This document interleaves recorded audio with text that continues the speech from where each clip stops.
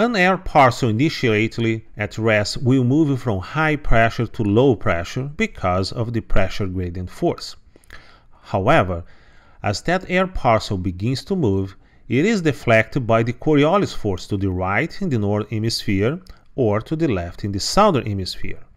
As the wind gains speed, the deflection increases until the Coriolis force equals the pressure gradient force. At this point, the wind will be blowing parallel to the isobars. When this happens, the wind is referred to as geostrophic wind. Winds in nature are rarely exactly geostrophic, but to a good approximation, the winds in the upper troposphere can be close. This is because winds are only considered truly geostrophic when the isobars are straight and there are no other forces acting on it. In these conditions, just aren't found too often in the nature. In the friction layer, the turbulent friction that the Earth exerts on the air slows the wind down. This slowing causes the wind not to be geostrophic. As we know, this slowing down reduces the Coriolis forces and the pressure gradient forces becomes more dominant. As a result, the total wind deflects slightly toward lower pressure. The amount of deflection the surface wind has with respect to the geostrophic wind above depends on the roughness of the terrain. Another important aspect of the airflow around high and low pressure centers is the vertical movement of the air, usually much lower speed than the horizontal wind. At low pressure centers, air rises.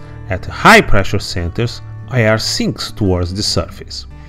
At the surface high, also called ridges, wind spirals slightly outward away from the center. This outward flowing air must be replaced by air from above, causing descending or sinking motion near high center. Also generate fair weather or very little clouds because there is this descending air. The opposite is true of low pressure areas, also called troughs. Wind expires slightly toward the center at the surface and when wind vents upward, producing ascending or rising motion. The rising or sinking motions are interlinked with the underlying cause of the pressure system itself, often surface temperature. Over warm surface areas, the air heats, expands, and rises. This can often spawn a large low pressure trough. The opposite is true of heights. Over cold surface of air cools, contracts, and draws overlying air downward to form a high pressure ridge. Over land areas, this relationship is especially obvious. Mid-latitude continental areas such as Central Asia and North America becomes very cold in the winter. This can raise air pressure to 1050 millibars or more, a very strong high which dominates the windy weather of these areas. The opposite is true in summer when the surface warming causes the air to expand and form low pressure centers. Over Asia, the seasonal change in surface air pressure drives the monsoon wind system, and you learned before the difference between land and water and the continentality effect. That is very explain much better the high and lower pressure systems. At the most fundamental level, the global winds are set in motion by differential heating of Earth's surface by sunlight. That means the tropics are warmer and polar areas are cold. This differential heating gives rise to pressure difference and, therefore, the pressure gradient forces that compels air to move. Ultimately, as we saw earlier, the moving air redistributes heat from areas of surplus to areas of deficit. Remember the vertical motion of the air at high and low pressure centers described at the previous sessions? At the equator, the warm surface causes low pressure and rising air. At the poles, cold air produces high pressures and sinking air.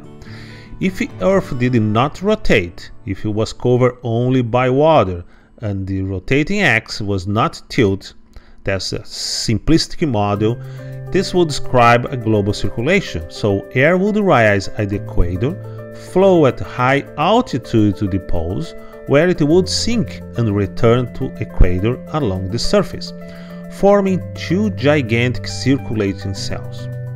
On Venus, which does not rotate and is axis enough to produce appreciable Coriolis, this is, in fact, what happened.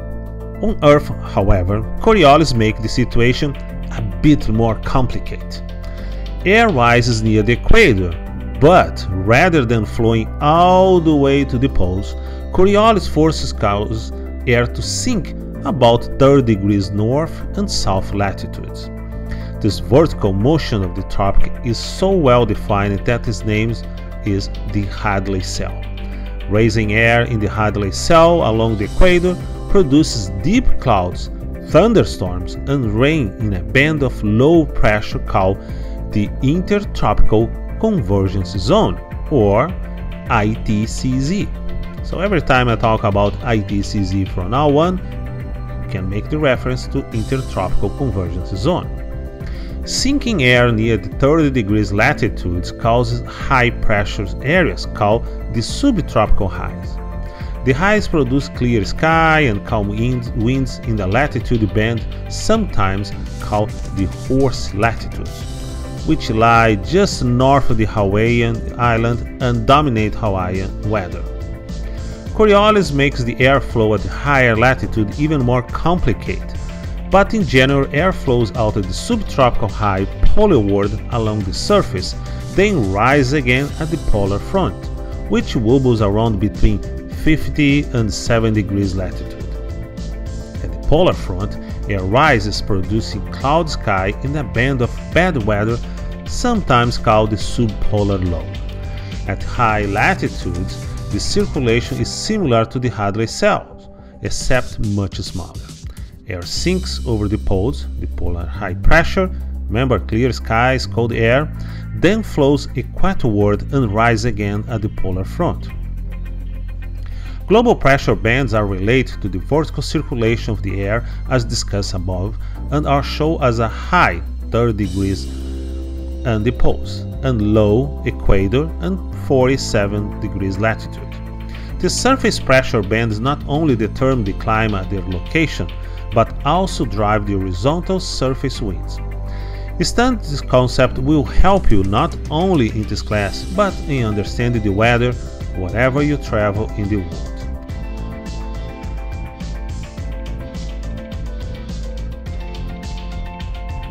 The three-cell model helped to explain how the general circulation works, but didn't represent the reality due to surface conditions, land versus ocean.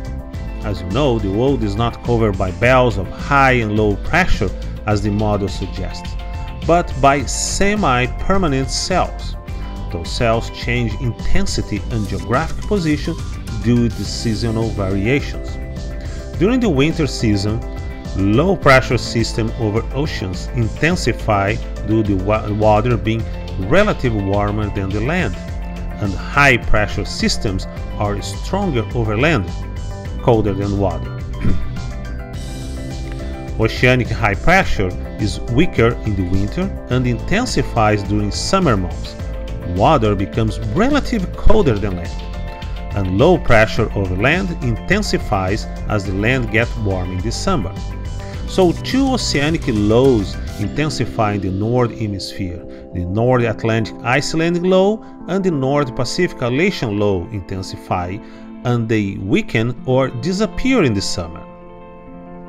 The subtropical high pressure in the North Atlantic, the Bermuda High, dominates the Atlantic region during the summer and becomes the Azores High in January. The same happens in the Pacific area. The Hawaiian High dominates in July and moves southward in January. The rainfall associated with ITCZ shifts north in July and south in January.